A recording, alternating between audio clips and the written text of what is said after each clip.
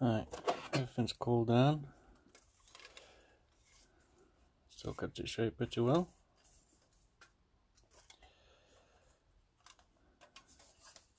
I've just found I had a mad buying spree. Bought that cup. And that fits lovely on it. So I'll probably try that one next time. Well, let's see if we can break this down with one hand.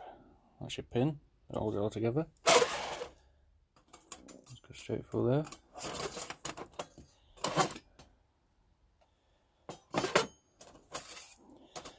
Pull it out. Plates fall off. It all folds out. Let's see if it folds that together.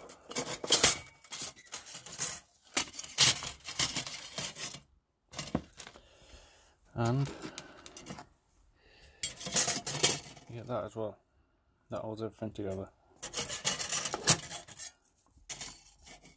Now let's put it like that. Yeah, like that. Through there.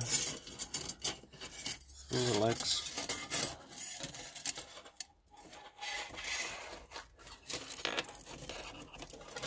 Through the pin. And it all screws back together. Can't do it with one hand. Not that good. It all fits back in its pouch. Not a bad little stove. Bit of warping on it. If you can see that. But still folds and unfolds. Next time I'm going to try this one. Now, I have used this before and I like this one as well. I think this one's got hands in as well. But if anybody's interested in this video, I'll do another one. And just thought I'd mention this Stanley cup with a lid.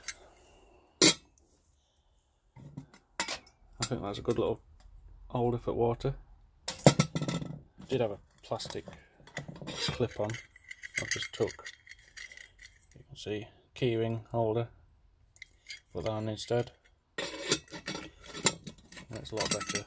Plastic thing melted first time I used it. So we'll try the other one next time. I even get the Kelly kettle out as well. And I've got another stove in here. So we'll try them if anybody's interested. See you later.